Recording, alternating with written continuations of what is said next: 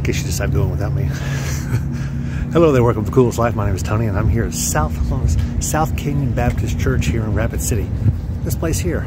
I'm going to take you inside and show you around just a little bit, maybe a little bit about the service, a little bit about the music, and maybe, just maybe, if you're in the area, you'll decide, maybe I'll go there. Or maybe you'll see something about this church that might help you improve your own church, give your own church some ideas. So let's go on inside, because you've just entered the Coolest Life Church Edition.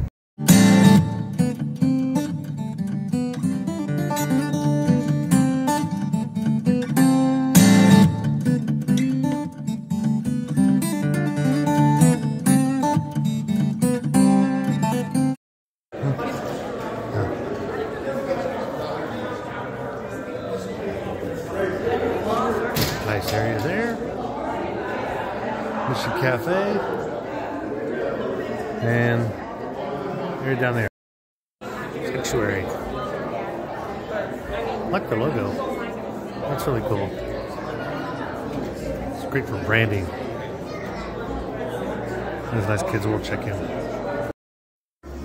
Nice. Upstairs seating, downstairs seating. The chairs.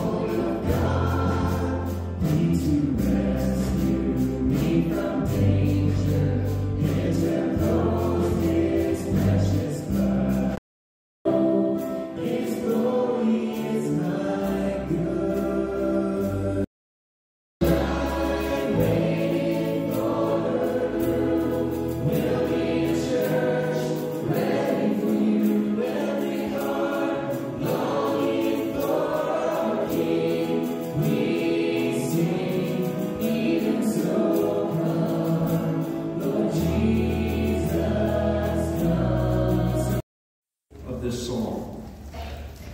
When your experience leads to despair, seek the Lord. That's it. As simple as it. I can make it.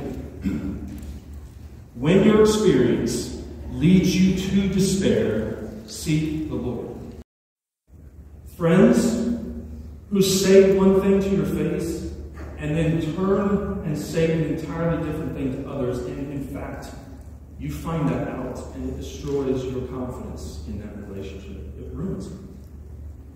Such experiences may lead you to doubt God's character and His Word. And what I am urging, and what the psalmist is telling us from his own experience, is that in such times, you and I must seek the Lord and Him alone.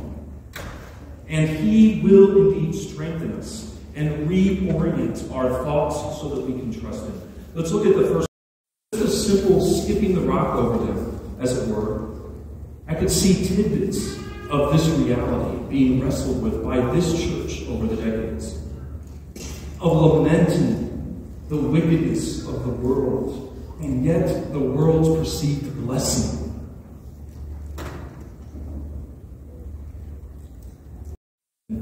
Twist it and turn it on its head. Blessed are the wicked, for they shall experience good in this life. Now, this man is very vivid in his description of how horrible things were. The righteous suffer. God, therefore, is not good to the pure in heart. And you know what that means? That domino falls and it hits the next one that says, thus God cannot be trusted. And that one hits the next, which says, then why not live as the wicked do? And that one hits, why not join them and get a piece of the action? It's just vanity. My coworkers are all going out and getting drunk every weekend. Why not join them? I'll have a good time. I'm not talking about our staff. Just be clear, you were all serious there for a second. So. But you know what I'm saying, right? We work with people, we live with people, we interact with people at school, And it seems like they've got such a good handle on things. And here we are, just nickel and diming witness to us. That God will show us the truth of who He is and the end of the wicked through His Word and His revelation. Where can you find answers in such trying times? Well, it is not going to come from reading your horoscope, going on Facebook, looking at the next TikTok, searching the web with whatever queries Google throws up. What you need in times of great soul anguish is to get in front of God, to cry out to Him. Counsel. And afterward, you will receive me to glory. Here's the gospel, the hope of heaven. Whom have I in heaven but you? And there is nothing on earth that I desire beside you. My flesh and my heart may fail, but God is the strength of my heart. One of us, we too have sinned. He says, when my soul was embittered, when he was overwhelmed by the injustices of what he experienced, he was doubting God. He was questioning God's character. His soul was beginning bitter, and he was pricked in his heart over this. He confesses in verse 22, I acted like an idiot, like an animal before you, like Nebuchadnezzar when God cursed him for his pride, and he lived for years as a beast in the field. In Daniel 4, this is what this man is saying.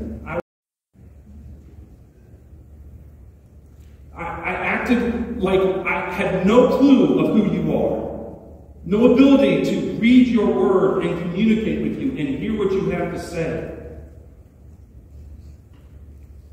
Nevertheless, I am continually with you. Praise God for that.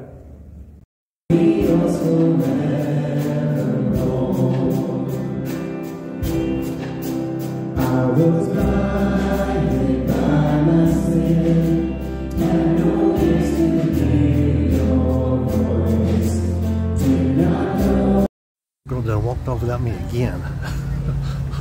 We really enjoyed the service. I like the pastor. He got a chance. James, he talked to us before and after because we're front row people, so we sat on the front row. We were the only ones there besides him. I think all around the corner there was one, and on the other side I don't think there was any at all. But anyway, be sure to like and subscribe. Hope you enjoyed this. Maybe you got some ideas for your own service, or maybe if you're in the area, you'll consider coming to this church here. But we definitely enjoyed it, and will we consider coming back here? I would probably come back here if we were in town a little longer. But we'll let you go. Be sure to like and subscribe, and come on with us on our other videos. But we're going to get back out here living. The coolest life.